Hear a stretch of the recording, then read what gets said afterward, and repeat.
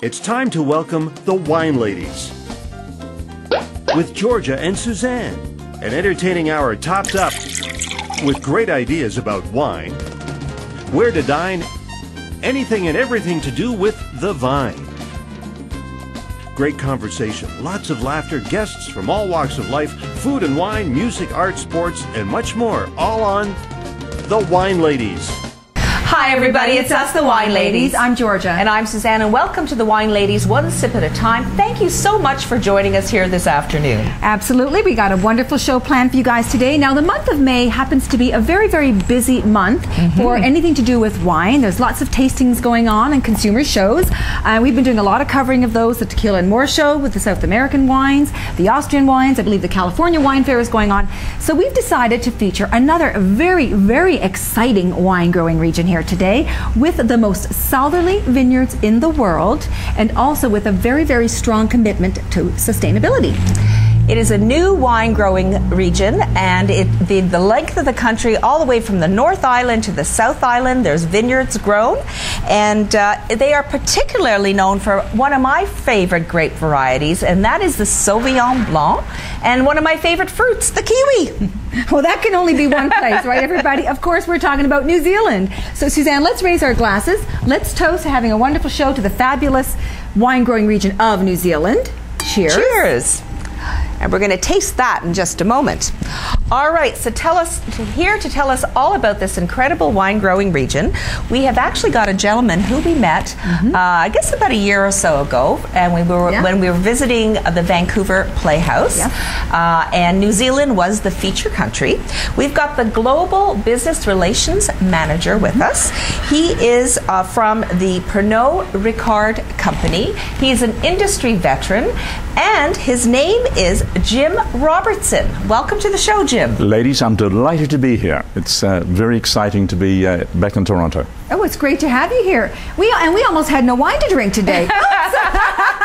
It's okay. It's all good, guys. That would have been a faux pas, but we won't tell them about it. We've got the wine. It's chilled perfectly, and we'll have a wonderful tasting. Absolutely. So I was so excited when we were going to be doing a show about New Zealand, because truly the Sauvignon Blanc is my go-to wine when I go out and about.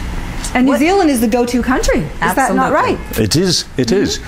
Sauvignon Blanc, to me, it says summer. Yep. It says bright and exuberant and cheerful. And I think that if you want a wine to bring a smile to your face, why not a Marlborough Sauvignon Blanc? And why not one of mine? There you go. I like that. Now, you know, New Zealand wines, the whole region has a fantastic reputation for really good quality wines. You know, like that they did something right, and it's actually quite a new wine region, isn't it? How did they do that, Jim? You know, it's a wonderful story. Back in 1973, our then managing director wasn't happy with the grapes that he was growing in the Auckland region. Okay. And he felt that there was somewhere in New Zealand that was going to deliver world-class grapes, thereby making world-class wine. So in his search, he ended up in Marlborough. Okay. And he bought several properties in Marlborough. And there's a lovely story where he stood in what is now the Brancott Vineyard with the local newspaper, and they asked him why he bought this land. Okay. And his response was, wines from here will become world famous. Now, that was in 1973. In 1975, we planted our first Sauvignon Blanc grapes in Marlborough, and were the first to do so. And only 1975. Wow, that's incredible. And in 1979, our first vintage of Brancott Marlborough Sauvignon Blanc was presented to the world. And the rest is history. So they say. Well, that's quite remarkable, because, you know, when you think that's only like, what, about 30 years or something like that? It's a very young region. It's a very young region, and we as winemakers are still, you know, continuing to learn about it. And one of the things that I'm looking forward to showing you this afternoon are some of the very different flavors that come out of this magical region. How many wineries are there in New Zealand now, would you say? Approximately. Oh, I would say around about 700. 700? There are 700 wineries. In 30 years? In 30 years, spread across 10 regions. So 10 regions? 10 regions. Really, Marlborough is the driver and the kingpin, if you like, of the New Zealand industry. Some of the wineries in Hawke's Bay or Central Otago might take issue with that. Yeah. That's okay. It's all good. That's it's fine, promoting yes. the whole industry. Absolutely. But really, Marlborough Sauvignon Blanc has created New Zealand's wine footprint. Yes. On the world. That's true. And when we think of Marlborough, we're saying Marlborough Sauvignon Blanc. Like, are there other varietals that are suited necessarily, or that people think, like Otago? Where do people in Central Otago? What do people think of when they think of that region? And Hawke's Bay, same. When you talk Central, you think Pinot Noir. When you talk Hawke's Bay, you tend to think of Bordeaux style wines, and something is developing in a very exciting way is Syrah. Syrah, really? Oh, so, okay. Yes. In which region? In the Hawke's Bay. In the Hawke's Bay. In the Hawke's Bay, yes, okay, absolutely. so we'll look for that too. Yeah. So they're regions with wine styles that are beginning to appear on the shelves around the world, but always behind the flagship of Marlborough Sauvignon Blanc. And how about your neighbors, the Aussies? How do you guys The who? get... The who? I was wondering what the reaction was going to be to that.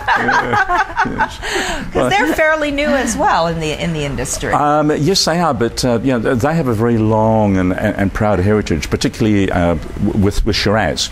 True. And so one of our sister companies planted the first commercial Shiraz vineyard in the Barossa in sort of the 1830s, I believe it was. Okay. So they have a much longer and more established They've been at it a little longer. Heritage. Yes, I mean, we've been growing grapes in New Zealand for over 100 years. Yes. But it's really only recently, with the advent of Marlborough and that really new, different style that has captured the imagination of wine drinkers all over the world.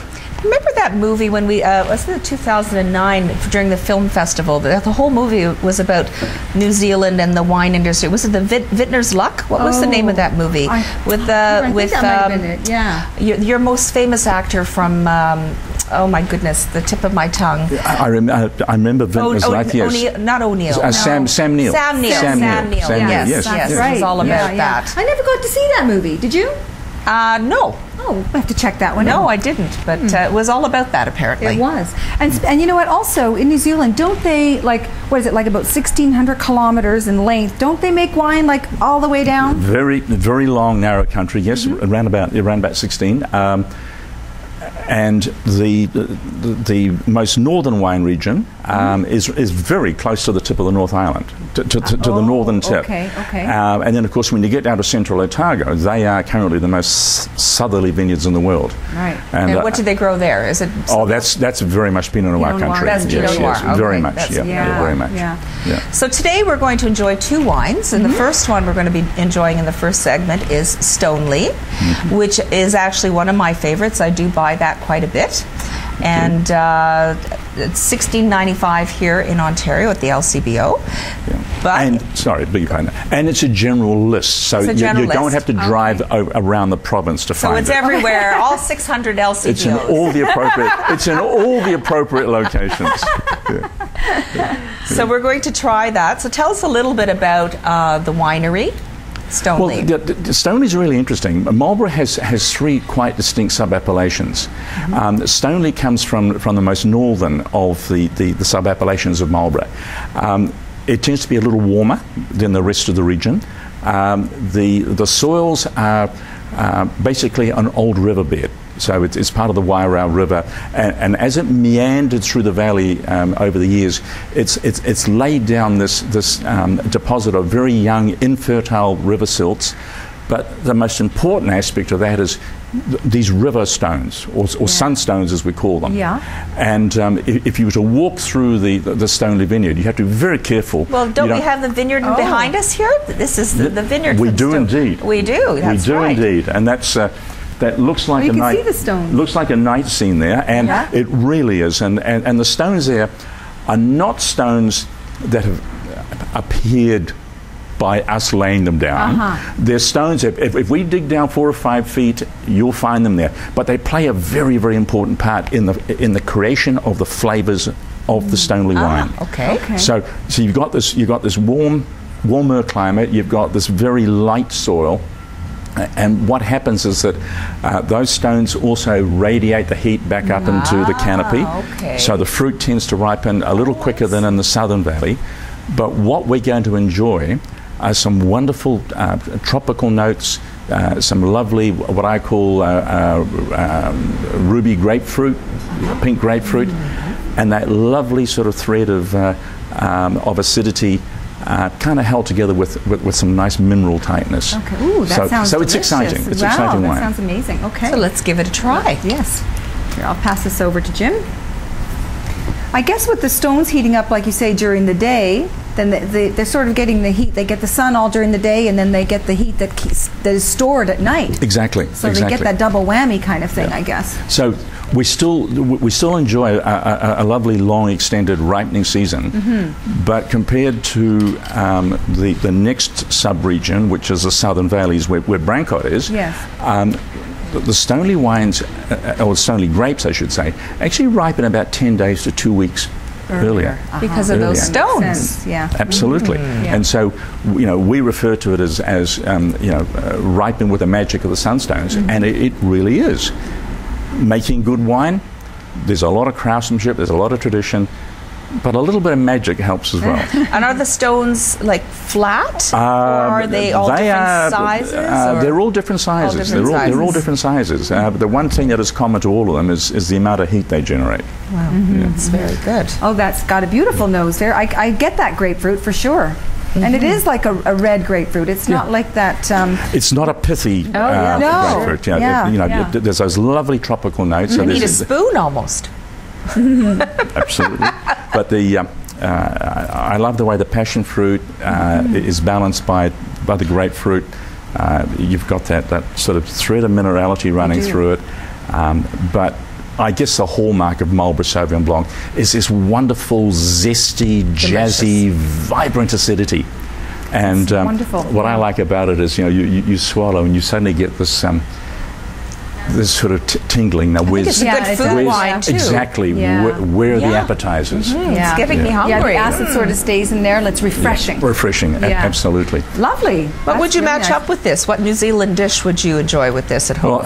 When we come to New Zealand, I have a saying. You heard it here first, Jim. I have a saying. Yes. That if it swims in the ocean, clings to a rock, or buries its head in the sand. Oh, wow.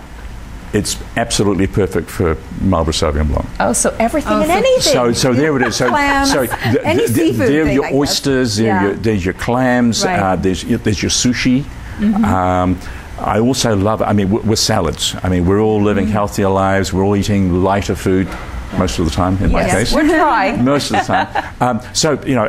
A grilled Caesar salad with lots of vegetables on it. How about goat cheese? I love goat cheese. That's my favorite go-to cheese. I bet you that would go yummy with that. You took the words out of my mouth. A goat cheese with this would be absolutely sensational. Absolutely delicious. Totally. So what about the folks over at Stoneleigh? Is it like a family owned, or what's the background? No, it is part of the Pernod Ricard family. Okay. And that's been tremendous for us, because we have our owner who has charged us to capture the essence of the region or the sub-regions. Okay. Jamie Marfell, who's our winemaker, Stoneleigh winemaker, is a third generation born and brought up in Marlborough. Oh, okay. So he really knows the nuances of Marlborough as well as anybody in that region.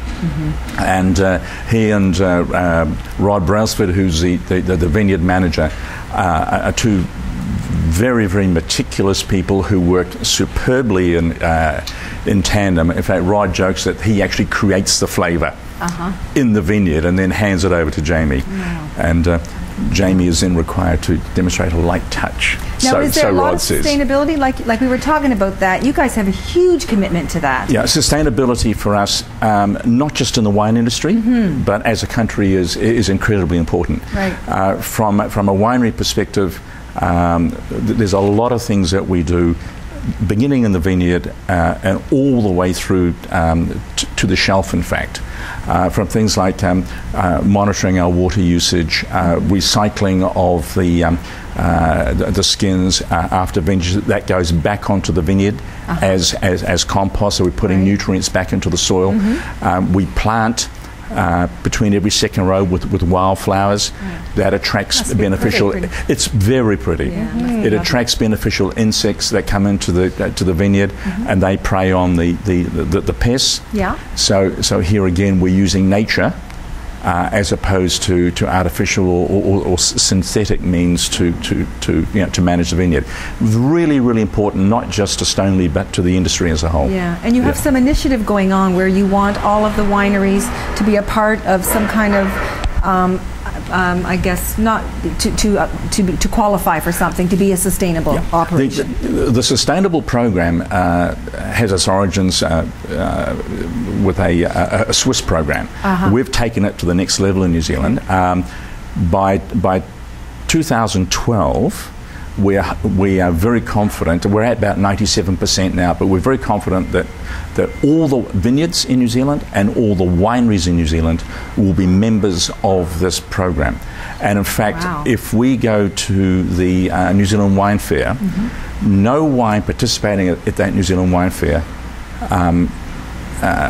is not sustainable. They have to be part of that program. Otherwise, you cannot be present. That's a great initiative. I bet you're the only country that the wine growing region that is doing that. I can't imagine. Different countries are doing different programs, but I think this is one from my perspective where the whole of the industry has got to.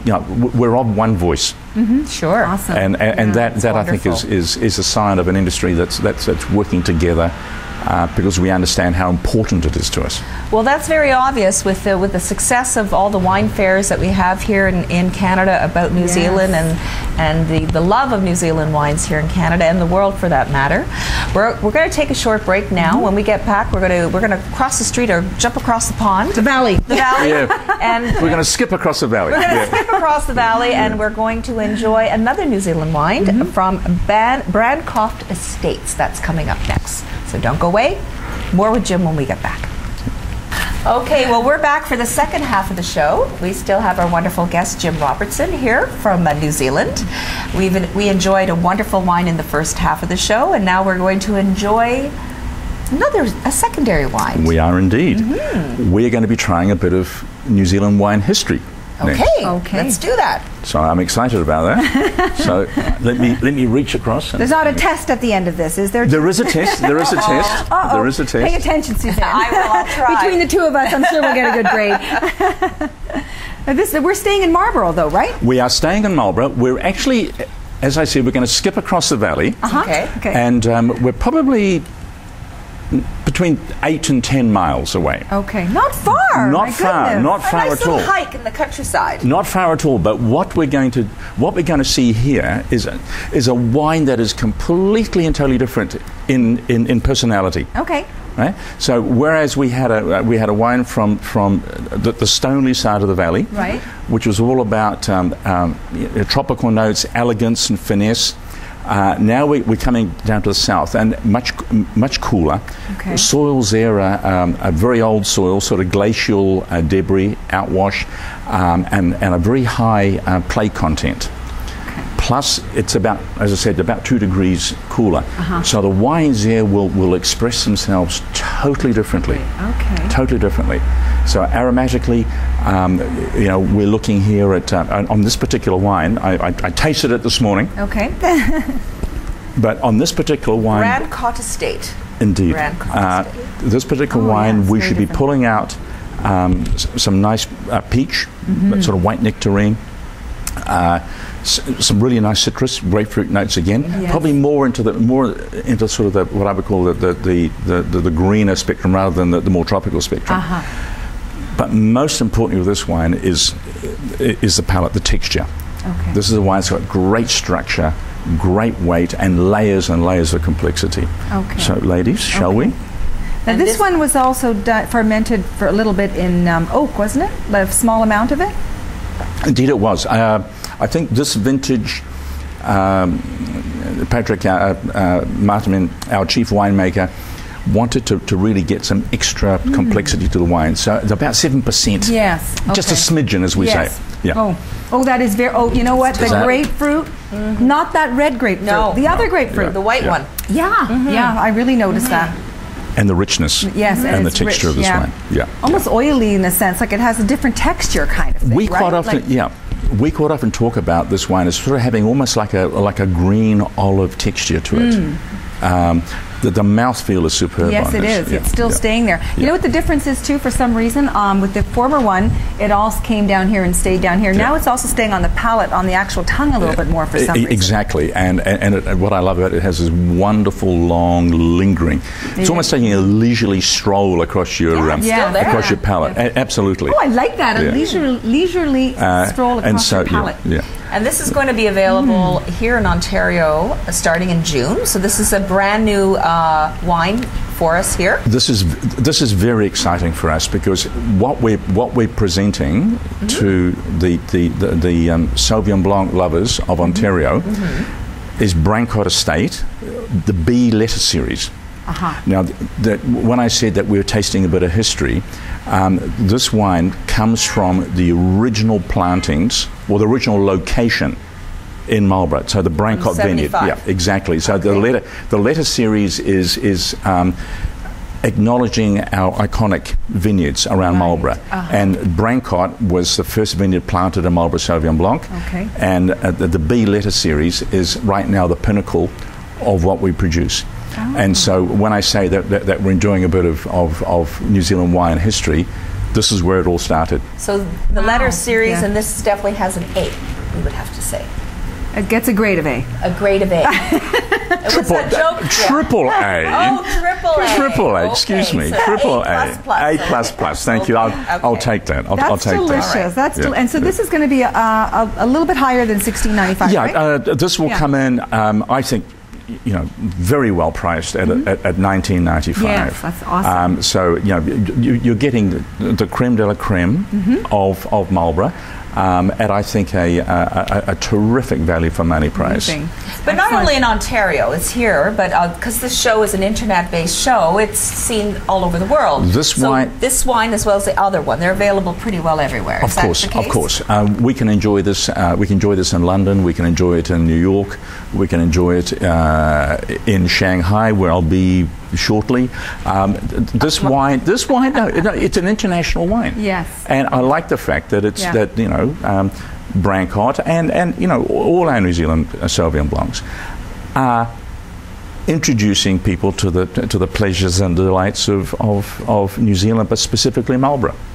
Yeah, that's delicious. Really good. I'm just curious too about something. We were talking about sustainability and everything in that regard. What about like organic and biodynamic? How does that lead into it? What kind of role do they play in New Zealand? A huge role. Our organic program right now is looking to have 20% of the total New Zealand vineyard land by 2020. 20% by 2020. Okay. Organic. Okay. We at Brancott have a very intensive organic program, and we've just launched a new range in New Zealand. It's New Zealand only at the moment, called Living Land. Oh, yes. And Living Land is exciting for us. Every dollar, or every sale we make, $1 goes towards a Living Land fund. And right now we're investing behind the conservation of the New Zealand native falcon. And that's exciting for us because the falcon works very closely with us in terms of controlling our bird population within the vineyards. He gets rid of those. Amazing. Chase them away. Putting them to work. And a little bit of lunch here and there. And one of the things we've just done is we've just built an aviary on Brancott. Oh, wow. Where working with the Conservation Trust, we've got a very successful breeding program. Oh, that's amazing. So there is some real meaning to this, right. And that range, the Living Land range, is all organic, and we're looking to basically triple our output over the next 3 to 5 years. Wow. So that's significant, $1 per bottle sold. Yeah. That's great. And I love the vineyard. I'm looking at the background here on the show. So that is an actual picture of the vineyards and the facility. We are looking out over the Brancott Vineyard, straight across the valley, north, and on a clear day, we can see forever. We can see exactly. We can see the hills. We can see the hills of the North Island of New Zealand, right there. So I couldn't resist. So it's nice. No, but that's pretty You cool. guys will That's have to a come sense down of and roots. experience it yourselves. We're coming. Yes, Are you sure you want to let the wine ladies loose in New Zealand? I'm not sure. You might want to rethink that. I'll consult. Well, you know what? He was brave enough to come on our show. No, ladies, I've been following your show, and what I really enjoy.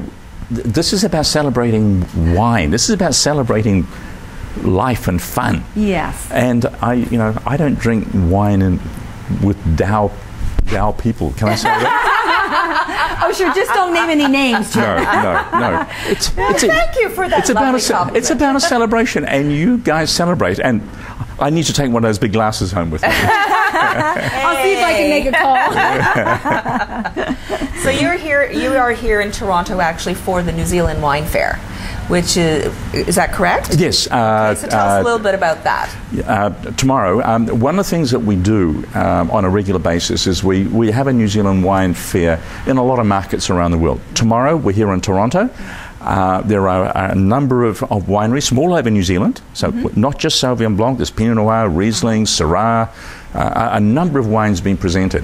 And what we do is during the afternoon we have a session for the trade.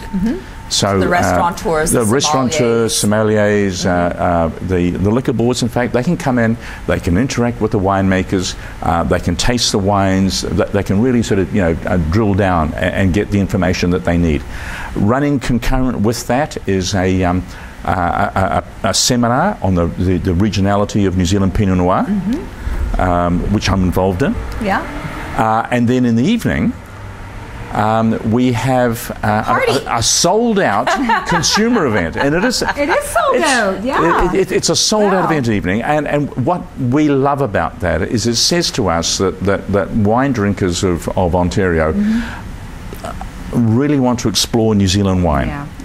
And instead of heading down there at this point, they're beginning the journey here. Absolutely. And hopefully they will discover New Zealand, and they'll want to know more about it, and will come visit with us, as I hope you ladies do. Well, thank you. Well, maybe on that note, we should book our reservation. Well, I know, Jim, that you have a tasting you have to go to the next little while, so we want to thank you so much for coming in this afternoon and sharing these lovely wines with us, and your love of New Zealand, and we love New Zealand as well, don't we, Georgia? We do, and I also want to thank you once again for your invitation. Thanks, Jim. It was a lot of fun. I see we're on. You have the evidence. Look, can I say it's on video. I love it. Look, thank you so much for the invitation to come in and share our wines with you, our Stoneleigh and our Brancott wines, and I hope all you listeners out there, all you viewers out there, all you viewers out there, that you do put New Zealand and Marlborough on your future travel itineraries, and we would love to host you at the Brancott Visitor Centre. Absolutely. Lovely. On that note, cheers. Cheers to New Zealand. Thanks again to New Zealand. Bye-bye, everyone. Have a great week. Bye, everybody.